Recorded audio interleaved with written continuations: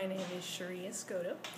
I participated today in the BoardMatch program, and as a simulation of what a board member may have to deal with, today we wrestled with a very controversial issue, which was deciding whether to accept a gift in the form of unrestricted funds coming from a alcohol company. This was very difficult to decide.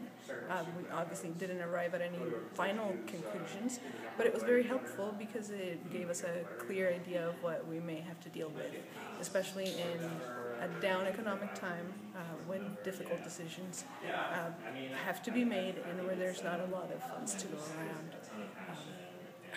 I know that it's not something that is typical of a day-to-day board operation, but it was very helpful because it helped to illustrate how different issues may come up and how one could contribute positively or negatively to the culture and to the environment in the board.